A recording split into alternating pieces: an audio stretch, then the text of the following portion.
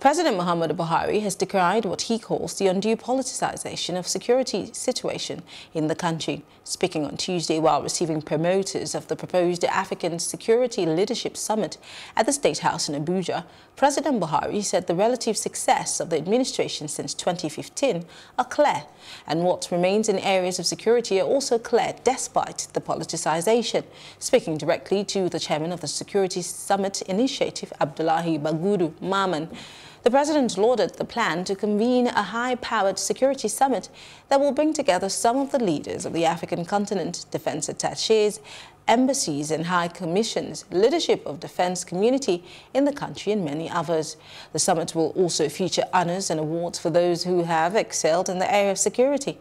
An endowment fund will also be launched to cater for families of those who pay the supreme price and to care for those permanently maimed.